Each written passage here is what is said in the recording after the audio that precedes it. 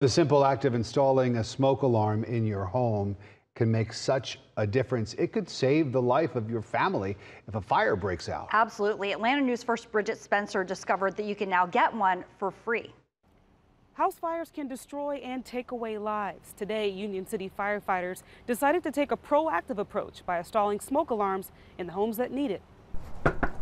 Fire department. Fighting a fire before it even happens. I just like helping people. That was the goal today for Deputy Chief Larry Knowles. The Union City Fire Department teamed up with the American Red Cross to install smoke alarms in the Oakley apartment complex. We identified 161 residents that need smoke alarms.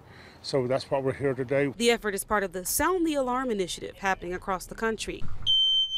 They identified communities at high risk for fires. We've had a couple fires here, and as you can see over my left shoulder, there used to be buildings right there. There's no longer buildings.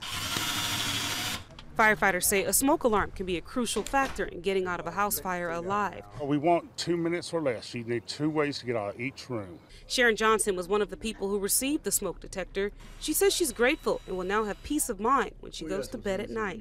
I feel safer because I don't know when a fire might come. My goal was to save one life. We've saved 240 here in Georgia so far, 1,982 across the country. One life loss is too many. In Georgia, the Red Cross is going to be hosting 12 of these events, hoping to install more than 1,000 smoke alarms. In Union City, Bridget Spencer, Atlanta News First.